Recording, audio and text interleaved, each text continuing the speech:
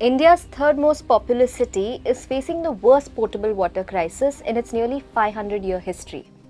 Bengaluru city officials have identified a total of 257 areas across 4 zones in the city that have been majorly bearing the brunt of the water crisis.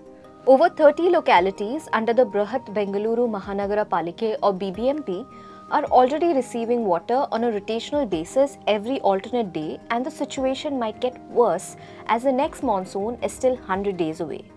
Before we answer the question of how Bengaluru got itself here, we need to first understand where the city gets its water from. Despite being the city of lakes, Bengaluru's lakes have been constantly neglected or covered up for developmental projects. The city, up until 1961, had 262 lakes, and the last count taken by the city's environmentalists indicates that there are around 80 left. The BBMP and the Bangalore Development Authority have been held responsible for levelling over 100 lakes directly and indirectly.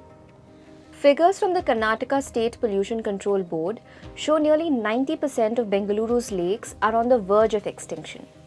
The dissolved oxygen content in their water has gone below the desired level of 4 milligrams per litre due to organic pollution, an official of the KSPCB told Down to Earth on the condition of anonymity. Despite having adequate natural resources, today Bengaluru depends on the augmented water source at the Krishna Rajasagara Reservoir in Srirangapatna for its growing water needs.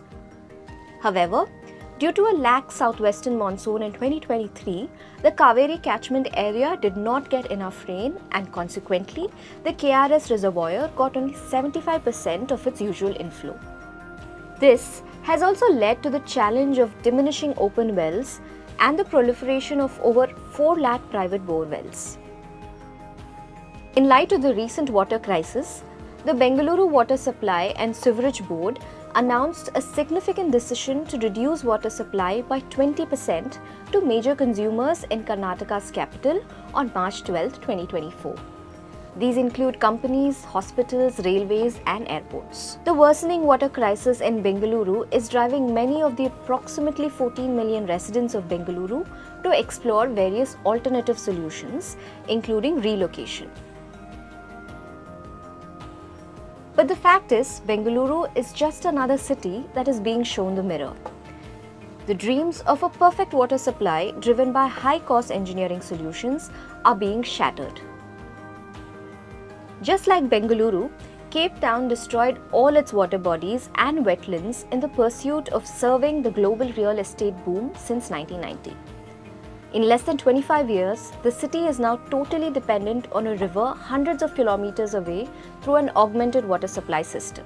Due to the drought situation prevailing year after year, even the river and the reservoirs are holding less water. Water crisis is also gripping other parts of the country.